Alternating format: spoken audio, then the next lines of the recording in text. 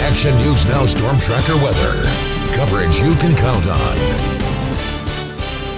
It is hot and smoky. We're taking a live look right now at the Fawn Fire, still tracked at 5,800 acres, 25 buildings destroyed, 4,000 people forced from home. Chief Meteorologist Jason Stiff is tracking those conditions. Jason, compared to what we were seeing yesterday with the wind, this fire, obviously, it's still burning, but it's looking better. Yeah, much better. And also the good comparison I was noticing last night, we had the update. It was 5,500 acres. This morning, it had only gained 350 more acres of burned ground. So 350 acres in 12 hours. That's very encouraging, thanks to a lot of fantastic firefighting, as well as the shifting of the wind and the weakening of the wind too. However, we're not done yet. We still have more fire danger ahead. I'm going to get out of the way so you can see our incoming Pacific storm is going to cause more wind also. So we already have a fire weather watch out for eastern Modoc County, most of Lassen County, and eastern Plumas County. This is for Monday from noon until 10 o'clock with gusts up to 40 miles an hour possible. Dry air continues, but that is before our chance for some wet weather arrives, and we will have some light rain. More details about that coming up. Right now, though, it is still hot outside. 99 degrees in Red Bluff and Corning. It's 98 degrees in Redding, 95 degrees in Chico, even 90 degrees in Paradise,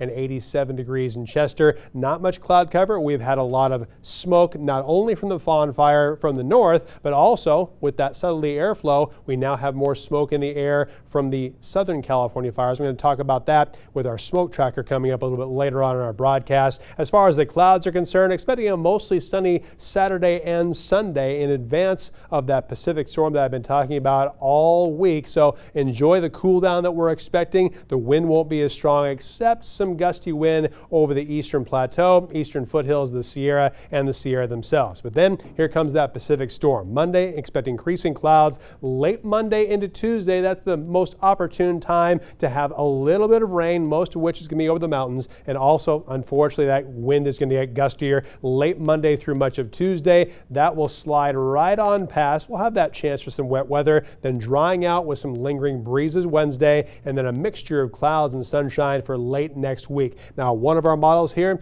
not giving us impressive amounts of rain, but we'll still take it. The valley most likely will have less than 1/10 of an inch, but the higher elevations could receive between 1/4 of an inch and 2/3 of an inch. Going to keep my eyes on this all the way through the weekend into early next week for you, and let you know just how much rain is going to fall. As far as the wind is concerned, especially in the vicinity of the Fawn Fire, it's good to see very little wind in the forecast in the short term, and still moving from south to north. That's the direction that we want it to, so it's burning back upon itself. We'll still have some gusty wind both Saturday afternoon and Sunday afternoon in our far eastern counties, and it's going to get windier for everybody Monday and Tuesday. So here's your forecast for Saturday. It's not going to be quite as hot as it has been, but we'll still be fairly warm for the first weekend of autumn. Highs in the northwestern mountains in the upper 80s and lower 90s, and it's still going to be hazy too. For northeastern California, also highs in the 80s tomorrow after a cool morning in the 30s and 40s. We'll have that gusty wind developing in the afternoon both Saturday and Sunday, but a little bit windier